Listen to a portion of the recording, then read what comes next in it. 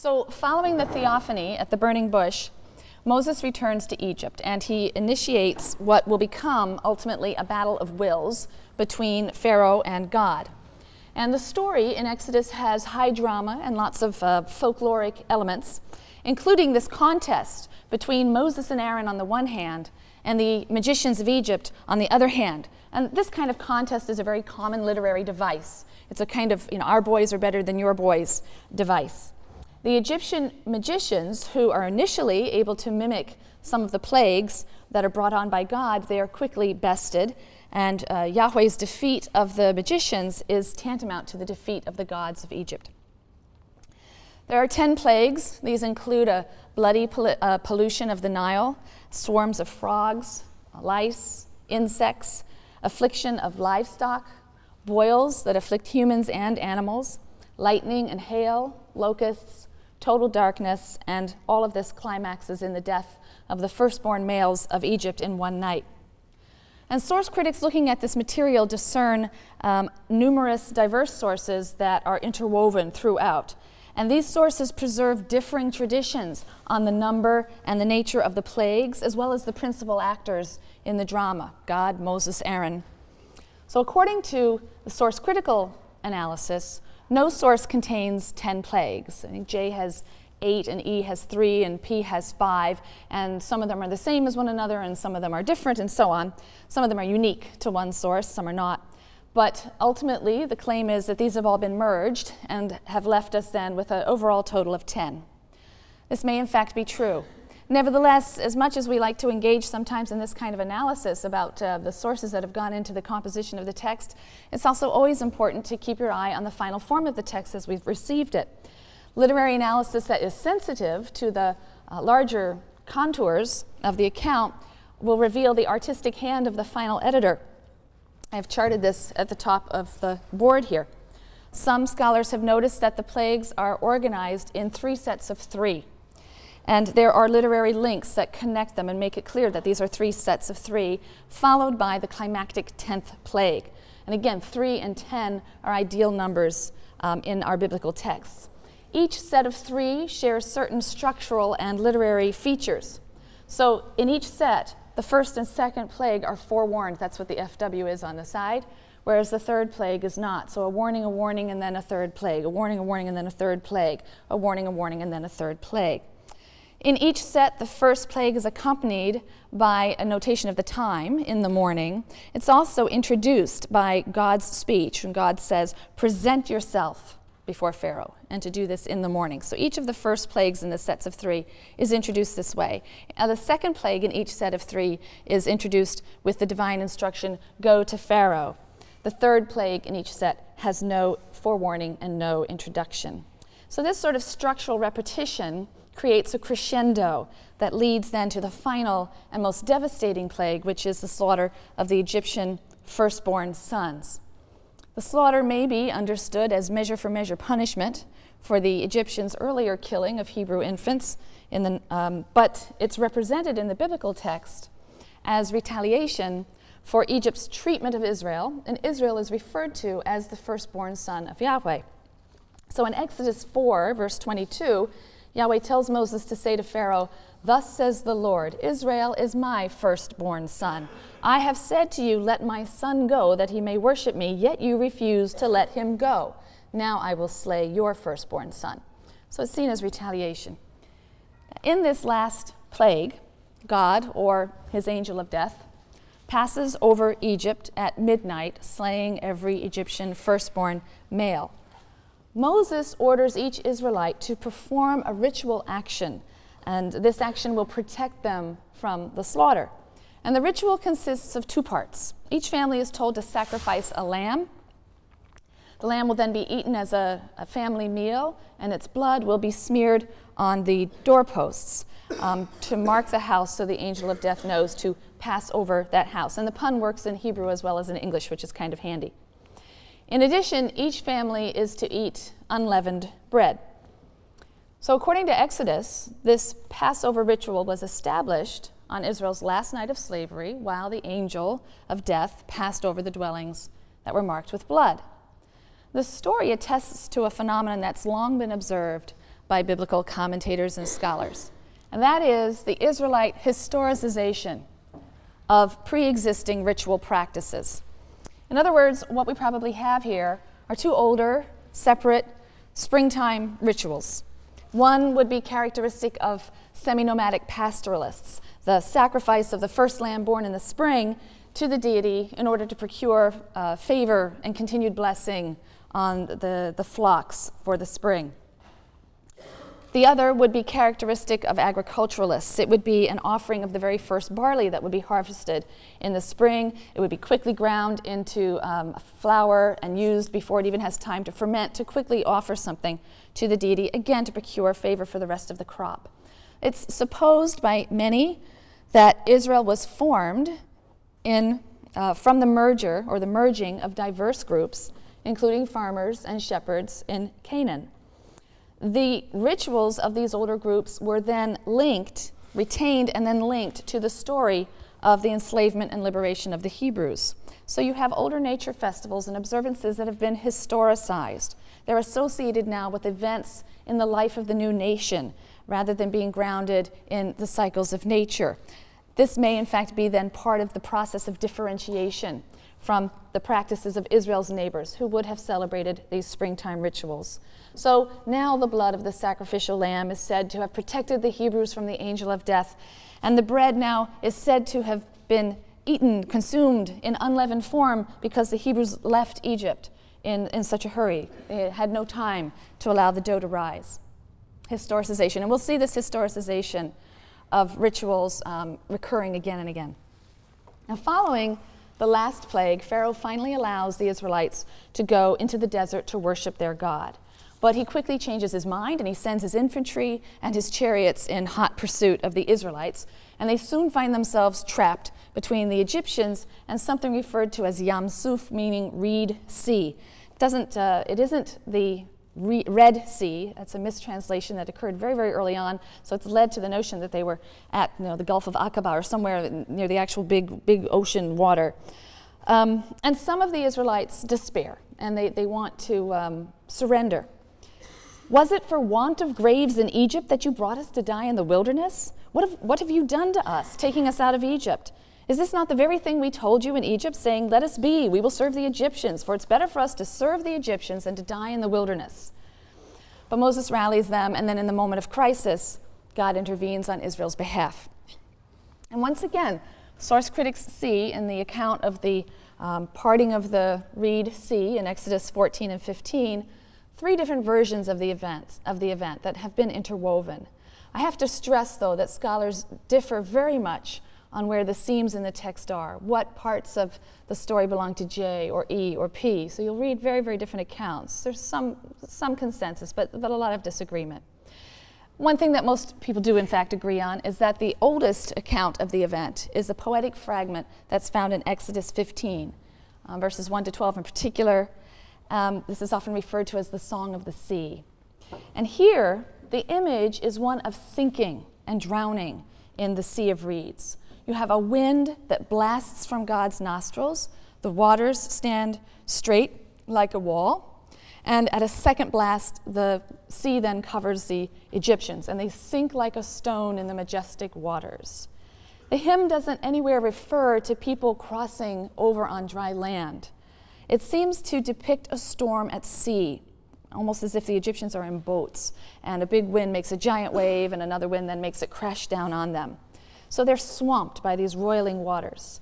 But the name Yam Suf, Reed Sea, implies a more marsh-like setting rather than the open sea.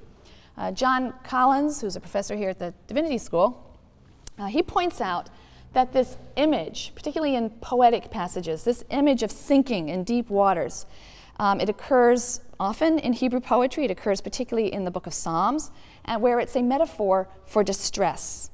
In Psalm 69, the psalmist asks God to save him, "For waters have come up to my neck. I sink in deep mire where there is no foothold. I have come into deep waters, and flood sweeps over me."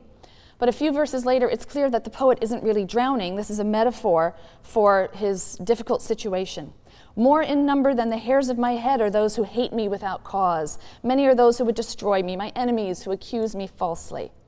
So Collins suggests that the poem in Exodus 15 is celebrating and preserving a historical memory of an escape from or a defeat of Pharaoh, and that the drowning image is used metaphorically, as it is elsewhere in Hebrew poetry, to describe the Egyptians' humiliation and defeat.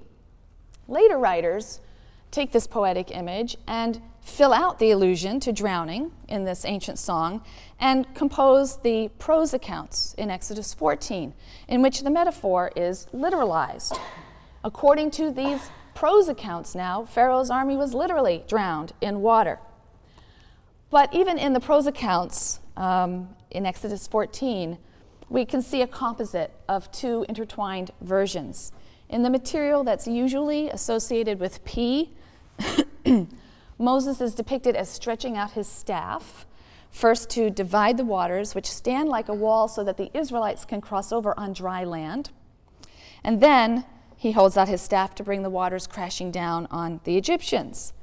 But according to one little section, this is just verses 24 and 25 in Exodus 14. Some attribute this to J. It seems that the Egyptians were stymied by their own chariots. The image we get there is that the Israelites are sort of working their way through the marsh on foot, and the Egyptians' chariot wheels can't make it through the marsh. They get stuck in the mud, and this forces them to give up the chase. So the final narrative that emerges from this long process of transmission, perhaps a core image of escape on foot where chariots are bogged, a poem that describes the defeat in metaphorical terms using a drowning and sinking image, and then prose elaboration on these previous traditions that have a very dramatic element of the sea being parted and crashing down on the Egyptians. A long process of transmission, interweaving, literary embellishment has gone into the creation of this account in Exodus 14 and 15. But the story as it stands reiterates a motif that we've seen before, that of the threatened destruction of God's creation or God's people by chaotic waters, and of divine salvation from that threat. What's interesting about the Song of the Sea, this poetic fragment in Exodus 15, is that here the Hebrews adopt the language of Canaanite myth and apply it to Yahweh. If you still have that sheet that was handed out before listing different epithets for Baal and listing epithets for Yahweh, it would be handy to have that or to take a look at it later again, because the description of Yahweh is that of a storm god in Exodus 15. He heaps up the waters with a blast of wind, like a storm at sea. And this is reminiscent of the Canaanite storm god Baal, as you see on your handout. Baal is said to ride on the clouds. He's a storm god, and he's accompanied by wind and rain. At the beginning of the rainy season, Baal opens a slit or makes a slit in the clouds and thunders and shakes the earth. In one important legend that we have from the Canaanite text, the Ugaritic texts, he defeats an adversary who's known as Prince Sea or Judge River. And after he vanquishes this watery foe, he is acclaimed the king of the gods and the king of men, and he is housed in a home, not a tent, as El was. El was housed in a tent, but now this Baal is housed in a permanent structure, a home that is on top of a mountain and is built of cedar. Now, ancient Hebrew descriptions of Yahweh employ very similar language in the poetic passage here in Exodus 15, but also in other poetic passages. So, for example, Psalm 68, verse 5. Extol him who rides the clouds. The Lord is his name. Yahweh is his name. So, extol him who rides the clouds. Yahweh is his name, as if to say, not Baal. So, Yahweh is described like Baal as riding on the clouds. Psalm 29 also employs the language of a storm god.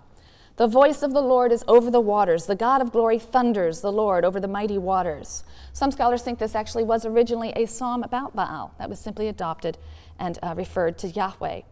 Images of God engaged in a battle with some kind of watery foe also appear in the psalm. Psalm 74. O God, my king from of old, who brings deliverance throughout the land. It was you who drove back the sea with your might, who smashed the heads of the monsters in the waters, and so on. Judges 5 is also another ancient song fragment in verses 4 to 5 that uses the same kind of imagery.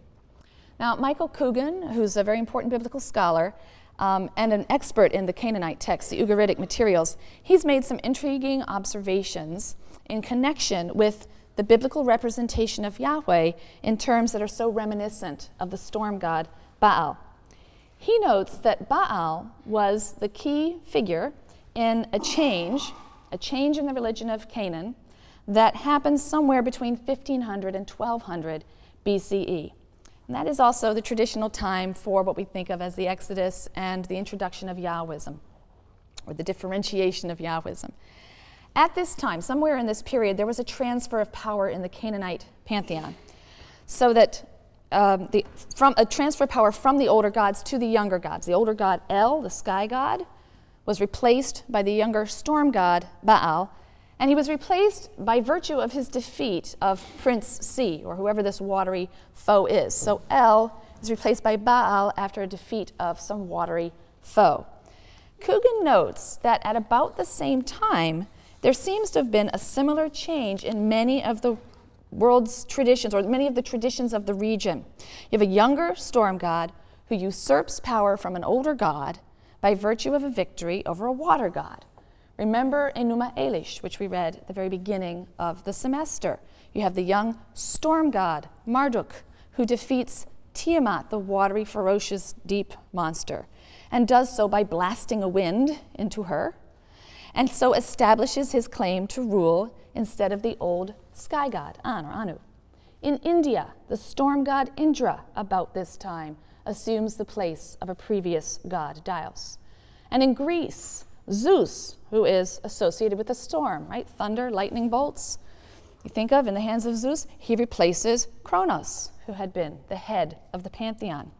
And so here in Exodus, we find that just as the nation of Israel is coming into existence, just as the Israelites are making the transition from a nomadic existence to a more settled way of life, ultimately, in their own land, there seems to be a collective memory of a similar change in her religion. Like the storm gods in the myths of Israel's neighbors, Yahweh heaps up the waters with a blast of wind. He wins a stunning victory. He establishes himself as the God of the Israelites in place of El, who was worshipped by Israel's patriarchs, remember? And like the Canaanite god Baal, Yahweh, as we will see as we continue to read the text, he will eventually want a house for himself atop a mountain, Mount Zion, and it will be lined with cedar. There are, of course, important ways in which Israel's use of the storm god motif diverges from that of other ancient Near Eastern stories. The most important is that Yahweh's battle is a historic battle rather than a mythic battle, right? The sea is not Yahweh's opponent, right? Nor is Yahweh's enemy another god. Yahweh is doing battle here with a human foe, the Egyptian Pharaoh and his army. The sea is a weapon deployed. It's a weapon in the divine arsenal, and it's deployed on behalf of Israel. But again, Yahweh is depicted by the biblical writer as transcending nature, using forces of nature for a historical purpose, acting in history to deliver his people and create a new nation, Israel. So just as in Genesis 1, the universe is created when the wind of God parts the primeval waters, so in Exodus 14 and 15, a new nation is created when the wind of God parts the waters of the Reed Sea. But to describe what was understood to be a historic event, a one-time event, not a recurring mythical event, but a historic event, the ancient Israelites employed language and images drawn naturally from the traditions and myths of their broader cultural context, or I should say that were the cultural context in which they themselves existed, while at the same time differentiating themselves to some degree. Now, as has long been noted, the Exodus event became the paradigm of God's salvation of his people. And when I say salvation, I don't mean that in the later Christian sense of personal salvation from sin. That's a notion that's anachronistically read back into the Bible, into the Hebrew Bible. It's not there. Salvation in the Hebrew Bible does not refer to an individual's deliverance from a sinful nature. This is not a concept we find in the Hebrew Bible. It refers instead to the concrete, collective, communal salvation from national suffering and oppression, particularly in the form of foreign rule or enslavement. When biblical writers speak of Yahweh as Israel's Redeemer and Savior, they are referring to Yahweh's physical deliverance of the nation from the hands of her foes. We're going to see this increasingly as we move into the prophetic material. So the Exodus is a paradigm for salvation, but it would be a mistake, I think, to view the Exodus as the climax of the preceding narrative. Right? We've gotten to this point now, and we have this big dramatic scene at the Red Sea. But the physical redemption of the Israelites is not, in fact, the end of our story. It's a dramatic way station in a story that's going to reach its climax in the covenant that will be concluded at Sinai. And as many sensitive readers of the Bible have noted, the road from Egypt leads not to the other side of the Red Sea, but on to Sinai. God's redemption of the Israelites is a redemption for a purpose that doesn't become clear until we get to Sinai. For at Sinai, the Israelites will become God's people, bound by a covenant. And so the story continues. In the 3rd month after the Exodus, the Israelites arrive at the wilderness of Sinai. And they encamp at the mountain where Moses was first called by God, the text says. The covenant concluded at Sinai is referred to as the Mosaic covenant. So this is now our 3rd covenant that we have encountered. We will have one more coming. And the Mosaic covenant differs radically from the Noahide and the Abrahamic or patriarchal covenants that we've already seen, because here, God makes no promises beyond being the patron or protector of Israel. And also, in this covenant, he sets terms that require obedience to a variety of laws and commandments.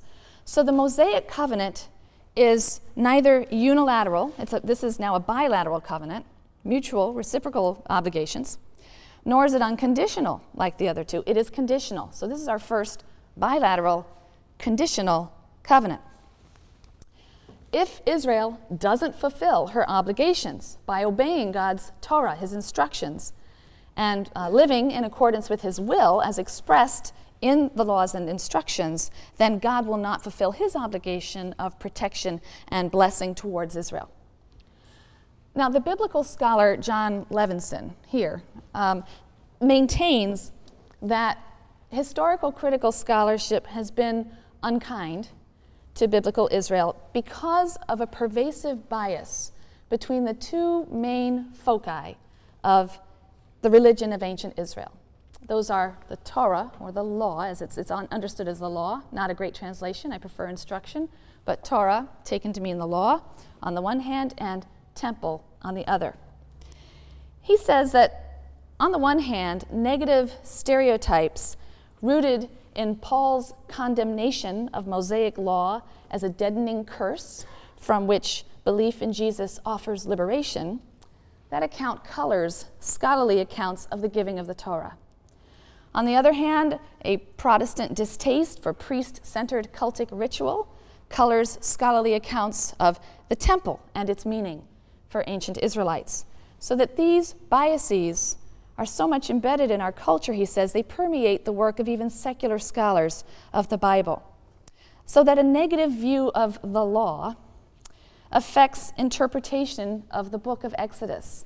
Scholars tend to place great emphasis on the deliverance from Egypt as the high point in the Exodus narrative, rather than the more natural literary climax, which is the conclusion of the covenant at Mount Sinai and the delivery of the Torah. So Levenson, in his book, Sinai and Zion, he tries to correct this prejudicial treatment. He says he seeks to give the two central institutions of Torah on the one hand and temple on the other a fair hearing. So in his book, Sinai and Zion, Levenson explores these, what he calls the two great mountain traditions that express these central concepts. The tradition of Mount Sinai, that's where Israel received the Torah and entered into this defining covenantal relationship with God. And then on the other hand, the tradition of Mount Zion. Zion will be the future site of the nation's holy temple in Jerusalem. Mount Zion is in Jerusalem. It's the Temple Mount today, where the mosque now is. Today, we'll consider Levenson's analysis of the Sinai tradition as an entree into the Israelite concept of the Torah and the covenant bond, its meaning and its implications. So Levenson stresses the importance of the covenant formulary. There are ancient Near Eastern parallels to the Sinai covenant of the Bible, especially Hittite treaties that date to 1500 to 1200 or so. Also Assyrian treaties in about the 8th century, but they are in many ways continuous with what you find in the Hittite treaties. Treaties between a suzerain and a vassal. Remember, we talked about two types of treaties, suzerainty treaties and parity treaties between equals, but suzerainty treaties are between a suzerain, who has a position, obviously, of power and authority, and a vassal. And he details the following 6 elements, which I hope you can all see, especially in the Hittite treaties. They're not all found in every treaty, but they're often enough found that we can speak of these 6 elements. First, there is a preamble. That's found in everyone. The suzerain identifies himself. Second of all, there's generally an account of the historical circumstances that are leading to the treaty, so some kind of historical prologue. Then we usually have some sort of set of stipulations and requirements upon the vassal generally. Fourth, there's generally some arrangement either for the publication of the treaty or its deposition, its safekeeping in some sort of shrine. There is generally a concluding invocation of witnesses. Usually the gods are invoked as witnesses to a binding oath, some kind of covenantal oath that brings the treaty into effect, and it's witnessed by gods. Lastly, there will be very often a list of blessings for the party who obeys and curses for the party that violates the pact. And the curses are particularly emphasized in the Assyrian treaties. They're really fun reading. So Levenson then identifies these elements, many of these elements, in Yahweh's very first speech to Moses. And Moses and the Israelites arrive at Sinai, Exodus 19, and God says the following in verses 3b to 8. The Lord called to him from the mountain, saying, "Thus shall you say to the house of Jacob and declare to the children of Israel, you have seen what I did to the Egyptians, how I bore you on eagle's wings and brought you to me. Now then, if you will obey me faithfully and keep my covenant, you shall be my treasured possession among all the peoples. Indeed, all the earth is mine, but you shall be to me a kingdom of priests and a holy nation. These are the words that you shall speak to the children of Israel." Moses came and summoned the elders of the people and put before them all that the Lord had commanded him. And all the people answered as one, saying, "All that the Lord has spoken we will do." And Moses brought back the people's words to the Lord. So Levenson, who draws actually on long-standing work by other scholars and earlier in the 19th century even, Levenson finds several of the main elements of the Hittite suzerainty treaties in this speech. So verse 4, "You've seen what I did to the Egyptians, how I bore you on eagle's wings," is the historical prologue. Right? That's the reason that we're in the situation we're in now and making this covenant. Verse 5 contains God's stipulations. It's a very general, conditional, if you obey my laws, basically, keep my covenant, obey me faithfully. That's the conditional. That's going to be filled out and articulated at great length in the following chapters, in the subsequent chapters, when all the laws they have to obey are spelled out. The second half of verse 5 and 6 gives the reward. God is conferring on the Israelites this elevated status of royalty, of priesthood. You'll be to be a kingdom of priests and a holy nation. And in verse 8, the people solemnly undertake to fulfill the terms of the covenant. So we have at least 3 of the steps that we find in the Hittite treaties as well. If we take a broader view of the full biblical account of Israel's covenant with God, all 6 elements can be identified in the biblical narrative. They're scattered throughout the text, however. We have the preamble and the historical background to the covenant in God's summary introduction to the people in Exodus 20. "I am Yahweh who brought you out of the land of Egypt." It sums it all up. Introduction, who I am, and why we are historically connected. So this fact, God's bringing Israel out of Egypt, presumably establishes God's claim to sovereignty. The terms of the treaty are then stipulated at great length in the instructions that are found in Exodus chapter 20 through chapter 23. Moses reads the book of the covenant, it's called, the scroll of the covenant, publicly. This is said in Exodus 24, verse 7. In Deuteronomy, we read that it will be deposited for safekeeping in a special ark. The Israelites vow that they will obey, Exodus 24, verse 3, also 7b. The covenant is then sealed by a formal ritual. In this case, it's a sacrifice in Exodus 24, verse 8. In a monotheistic system, you can't really call upon other gods to be witnesses to the sealing of the oath. So we have heaven and earth being invoked as witnesses. Deuteronomy 4, verse 26. Deuteronomy 30, verse 19. 31, verse 28. Heaven and earth, the idea being perhaps the inhabitants thereof should witness. As for blessings and curses, we have a long list of each found in Leviticus 26 and Deuteronomy 28, also interesting reading.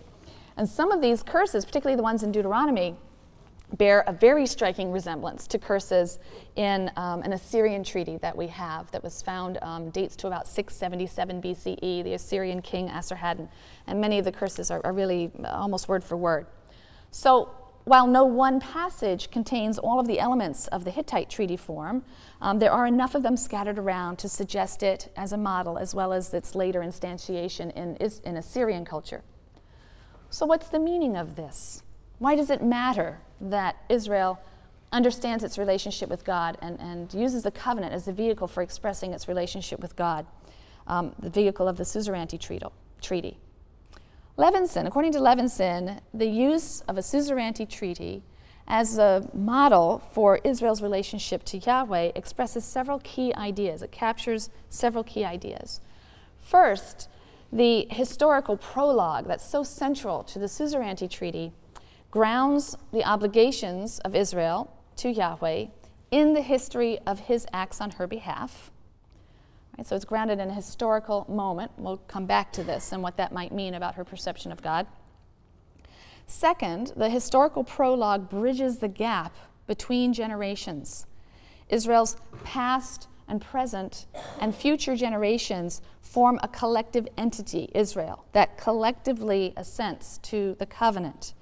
And even today, at Passover ceremonies everywhere, Jews are reminded to see themselves, are reminded of the obligation to see themselves as if they personally came out of Egypt and personally covenanted with God. The historical prologue, thirdly, explains why Israel accepts her place in the suzerain-vassal relationship. Israel's acceptance of a relationship with God doesn't stem from mystical introspection or philosophical speculation, Levenson says. Instead, the Israelites are affirming their identity and their relationship with God by telling a story whose moral can only be that God is reliable. Israel can rely on God just as a vassal can rely on his suzerain. The goal is not, Levenson says, ultimately the affirmation of God's suzerainty in a purely verbal sense. Right? The point is not mere verbal acclaim of God as suzerain. Levenson points out that the affirmation of God's suzerainty is rendered in the form of obedience to commandments, not mere verbal acclamation. Observance of God's commandments is, as Levenson puts it, the teleological end of history. Why is that important?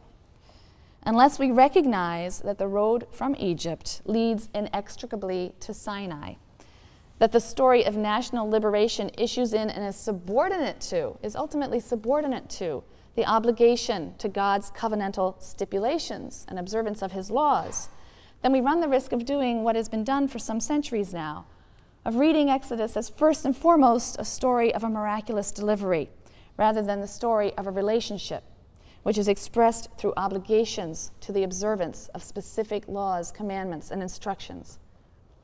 So the suzerain-vassal model has further implications. Other scholars, Levenson and other scholars, point many of these out. Just as the ancient Near Eastern suzerainty treaties specify that vassals of a suzerain are to treat other vassals of the suzerain well, Israelites are bound to one another then as vassals of the same suzerain and are to treat one another well.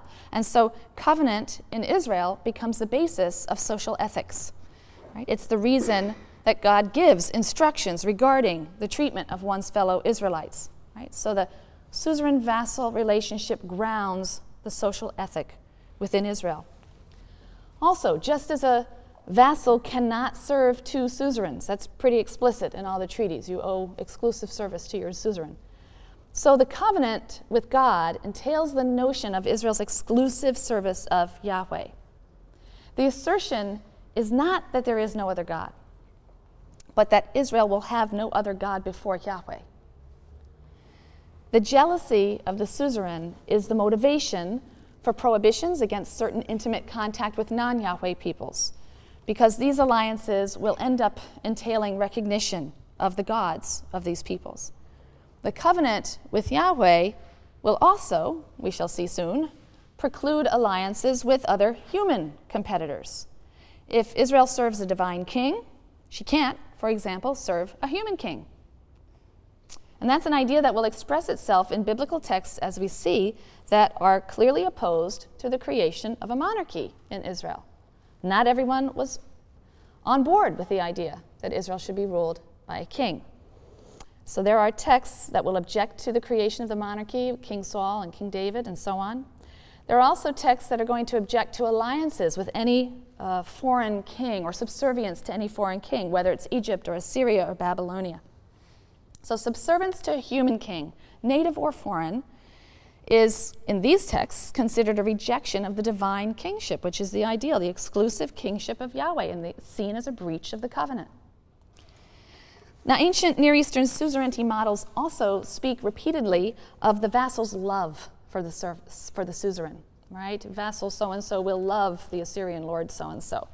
And that's an element that is not absent at all in the biblical texts that deal with the covenant bond. The Israelites promised to serve and to love Yahweh. That's an additional theme that's associated regularly with the covenant.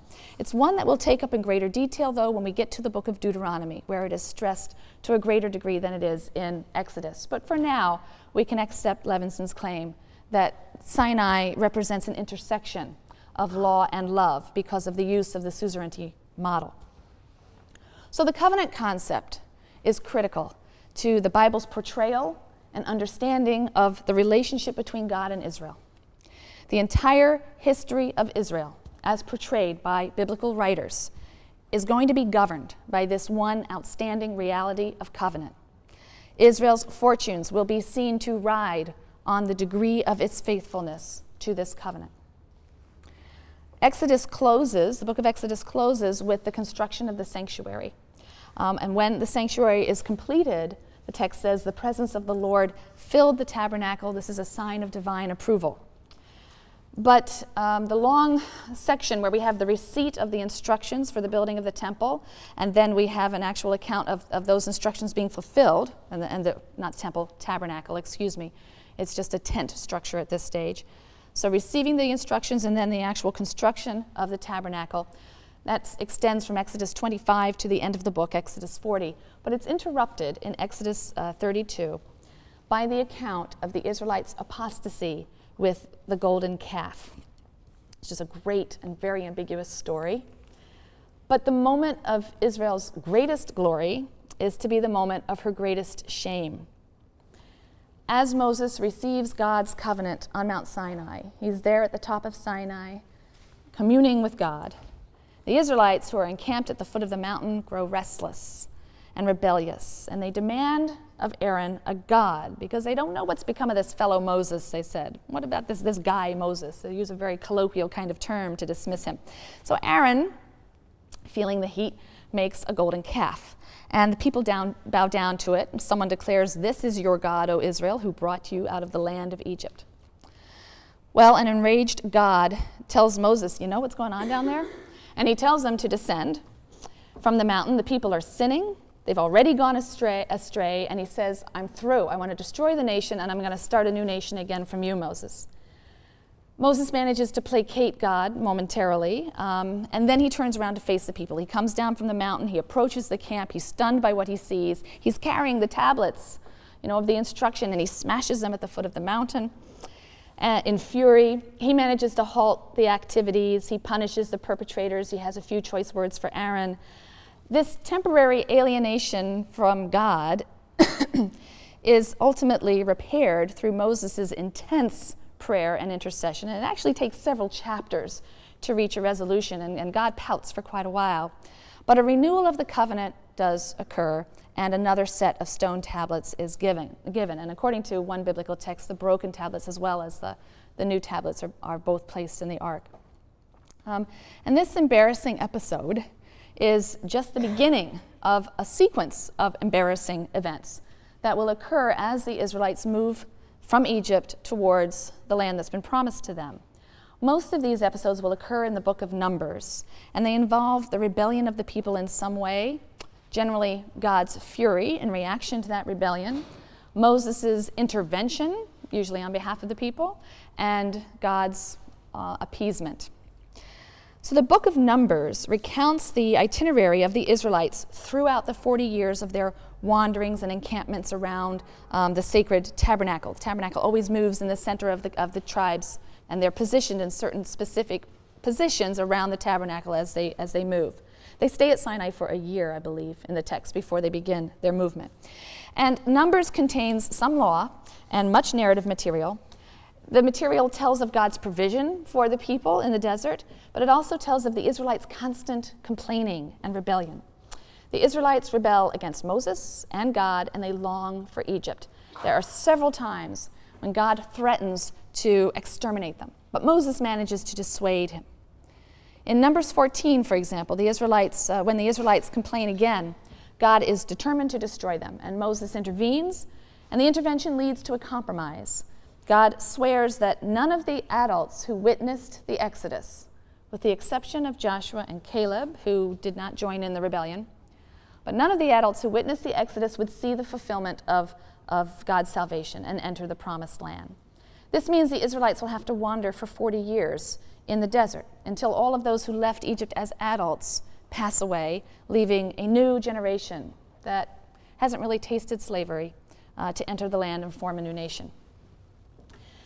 The book of Numbers, I think, is most remarkable for the relationship that it describes between Moses and God. I love reading these particular stories and just hearing the dialogue between them and imagining it, because the two of them alternate in losing patience with the Israelites and wishing to throw them over. But each time the one convinces the other to be forbearing. The relationship between Moses and God is a very intimate one, very much like a husband and wife, or sort of working together as partners in parenting a difficult child.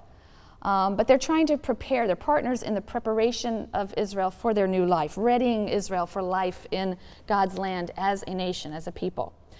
I'm going to just give you two examples of the way Moses and God act as a check upon each other. The first excerpt is from Numbers 14, and it shows Moses' ability to placate the wrath of God. Now, in this story, the Israelites express great fear. They've just heard a report from a reconnaissance team that scoped out the land, and they come back and say, oh boy, it looks really bad. And then they think that the chances of conquering the promised land are very, very slim. The whole community broke into loud cries, and the people wept that night. All the Israelites railed against Moses and Aaron. If only we had died in the land of Egypt, the whole community shouted at them. Or if only we might die in this wilderness. Why is the Lord taking us to that land to fall by the sword? Our wives and children will be carried off. It would be better for us to go back to Egypt. And they said to one another, let's head back for Egypt. The presence of the Lord appeared in the tent of meeting to all the Israelites. And the Lord said to Moses, how long will this people spurn me? How long will they have no faith in me, despite all the signs that I've performed in their midst? I will strike them with pestilence and disown them, and I will make of you a nation far more numerous than they. But Moses said to the Lord, when the Egyptians, from whose midst you brought up this people in your might, hear the news, they will tell it to the inhabitants of that land. If then you slay this people to a man, the nations who have heard your fame will say, well, it must be because the Lord was powerless to bring the people into the land he had promised them on oath, that he slaughtered them in the wilderness. Therefore, I pray, let my Lord's forbearance be abounding in kindness, forgiving iniquity and transgression. Pardon, I pray, the iniquity of this people, according to your great kindness, as you have forgiven this people ever since Egypt. And the Lord said, I pardon as you have asked. So note God's offer to start all over again with Moses. This is a pattern with this God. Gets upset, a flood wipes him out. Let's start again. Still not too good. Let's choose one person, Abraham, see how that goes. They're disappointed. Let's go with Moses. So this is a bit of a pattern. But Moses refuses to accept the offer. And instead he defends the Israelites and he averts their destruction. He appeals primarily to God's vanity.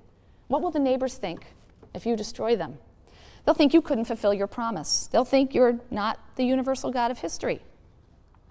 But the roles are reversed in the following passage, and this is where the text blows hot and cold. In fact, there's a rabbinic image, there's a rabbinic tradition that talks about this period of time and has God and Moses talking, and God says, listen, between the two of us, whenever I blow hot, you blow cold, or when I pour hot water, you pour cold, and when you pour hot, I'll pour cold, and together we'll muddle through and get through here, and the Israelites won't be wiped out.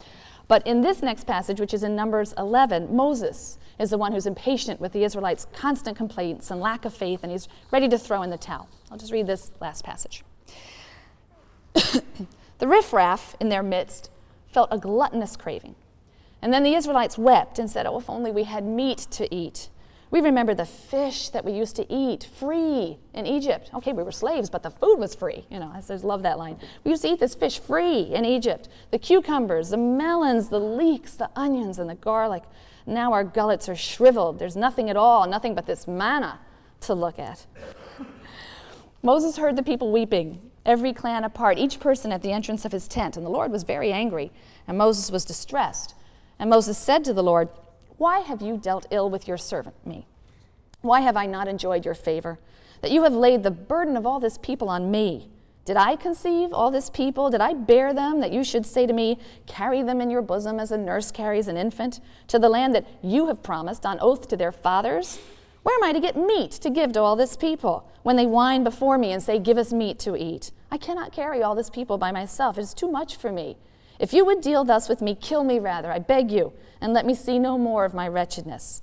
And then the Lord said to Moses, "Gather for me 70 of Israel's elders, of whom you have experience as elders and officers of the people, and bring them to the tent of meeting, and let them take their place there with you. And I will come down and speak with you there, and I will draw upon the spirit that is on you, and put it upon them. And they shall share the burden of the people with you, and you shall not bear it alone." So again, hot and cold. And in many ways, Moses sets the paradigm for the classical prophet. He performs this double duty. He chastises and upbraids the Israelites for their rebellion and failures, right? When he's turning and facing the people, he's on their case. But at the same time, he consoles the people when they fear they've driven God away irreparably. And when he turns to face God, he defends the people before God. He pleads for mercy when they do in fact deserve punishment, and he knows they deserve punishment. He even says as much, "But please have mercy." At times, he expresses his frustration with the difficulty of his task and resentment that it's been assigned to him. But we'll consider the character and the role of Moses in much greater detail when we reach the book of Deuteronomy next Monday. For the coming week, I would like you to please pay particular attention. We're dealing with two topics that will be, I think, perhaps for some of you, a little different, new, alien. We're going to be dealing with biblical law on Monday and biblical ritual, purity texts, holiness, temple on Wednesday. These are worlds apart from many of the things we know. So please, there's a lot of textual reading to do for Monday and Wednesday. Please do it carefully. And I might even hand out a little bit of a study guide to help you with that.